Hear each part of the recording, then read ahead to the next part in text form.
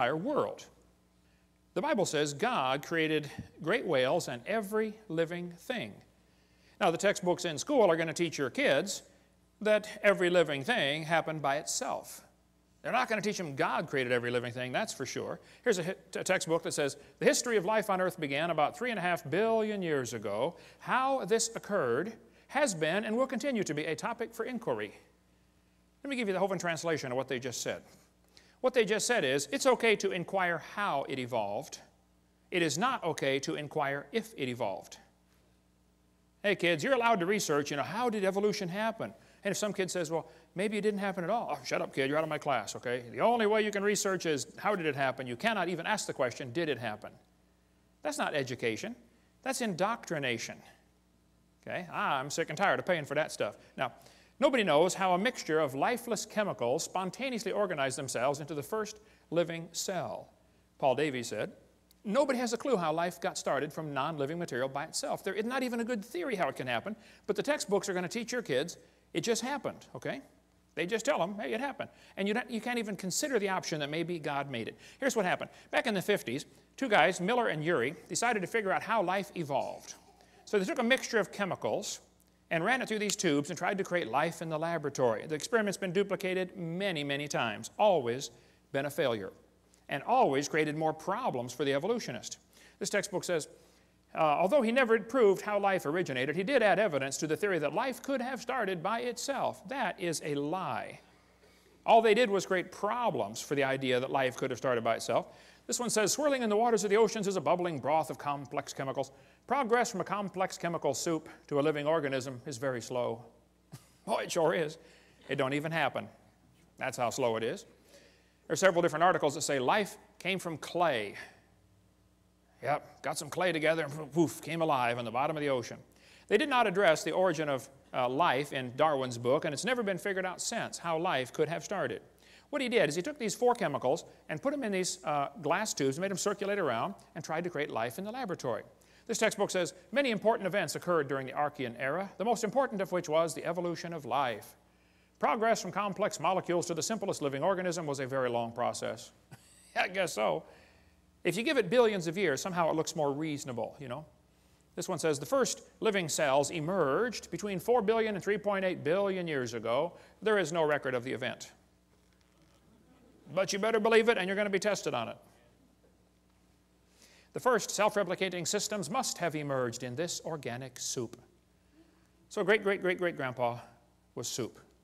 This is one of the lies in the textbooks you kids have to face. Nobody has a clue how life could have gotten started by non-living chemicals. Even Haeckel confessed, he's the guy we talked about in the last session, that made up the idea that the embryo has gill slits, so they could justify abortion. Haeckel said, he claimed that spontaneous generation must be true, not because it had been proven in the laboratory, but because otherwise it would be necessary to believe in a creator. Well, Ernst, I'm sorry, bud, that's just the way it goes. Okay, there's a creator, whether you like it or not, okay? So have they really produced life in the laboratory? Oh, they haven't even come close. Here's what they did. They took 4 gases. They took methane, ammonia, water vapor, and hydrogen, ran them through these tubes, ran it through a spark chamber supposed to simulate lightning. And say, we're going to put them together and make life in the laboratory. At the bottom of the flask, they got this red goo, and they kept draining the goo off, because if it went through the spark again, it would destroy it. So they had to make the goo and then save it from the next spark, okay? They said in the textbook here it was rich in amino acids, this red goo was. Well, that's simply a lie, okay? They didn't come close to making life. The problem is they had a reducing atmosphere. In other words, he excluded oxygen. You can look at his 4 gases. There's no oxygen there. He knew if he had oxygen in there, it would oxidize whatever chemicals tried to combine. You cut a banana open and lay it on the table, it turns brown, it oxidizes. You don't paint your car, and it oxidizes, it rusts. Well, living cells will oxidize quickly in the presence of oxygen. So he didn't put any oxygen in there. That creates a serious problem, because if you have oxygen, you cannot get life to come from non-living chemicals. The problem is ozone is made from oxygen, and ozone blocks UV light, and UV light destroys ammonia, and ammonia is one of the 4 gases he's got. So you cannot get life to evolve with oxygen, and you cannot get life to evolve without oxygen. Because if you don't have oxygen, you don't have ozone, and now your ammonia gets destroyed. It's just not going to work either way. And the earth has always had oxygen, even more than today. This guy said, what evidence is there for a primitive methane ammonia atmosphere on Earth? The answer is there is no evidence for it, but much against it. We find in general no evidence in the sedimentary distribution of carbon, sulfur, uranium, etc., of an oxygen-free atmosphere ever existed on the Earth. If somebody tells you the early Earth had a reducing atmosphere, you tell them Kent Hovind said they're confused or they're deliberately lying, because it's not true. The Earth has always had oxygen. This article said, it's suggested from the earliest dated rocks at 3.7 billion years ago, Earth had an oxygenic atmosphere. They've always known the Earth had oxygen, even more than we have today. We covered that on seminar part 2, how the early Earth probably had even more oxygen, made them live longer. This textbook says, there was no oxygen on the Earth, which is a lie, and then it says the rocks absorbed it. Hello? How can they absorb it if it wasn't there? Well, think about it.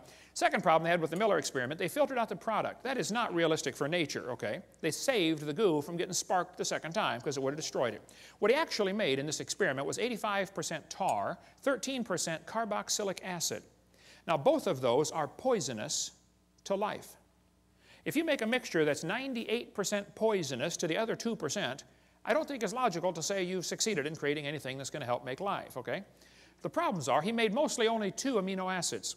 There are 20 different ones required to make life. 20 different amino acids. Now, these amino acids are kind of like letters of the alphabet, okay? You have to have 26 letters in the English alphabet to make all the words that we have. Well, you have to have 20 different amino acids to make all the proteins that your body has. With those 20 different amino acids, your body can build a bazillion different kinds of proteins, kind of like you can make a lot of different words with the same 26 letters, okay? What he actually made was a couple of letters, like 2 of the letters of the alphabet, by combining these gases. This creates a real problem since half of them were left-handed and half of them were right-handed. What he actually made was amino acids, only 2 of them, and half of them were backwards. I mean, if I drop letters of the alphabet, there's a 50-50 chance some of them are going to land upside down. They don't do any good. You have to have them all facing the right way.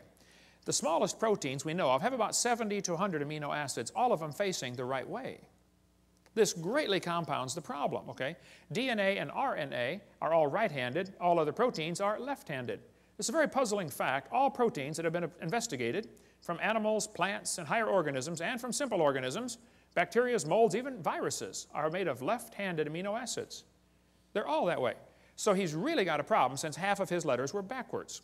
And there are hundreds of amino acids required to combine in just the right way to make a protein, and they unbond in water faster than they bond. And they claim this all happened in the oceans. Well, the oceans are completely full of water, all the way to the bottom. And Brownian motion is going to drive them apart. It's not going to put them together.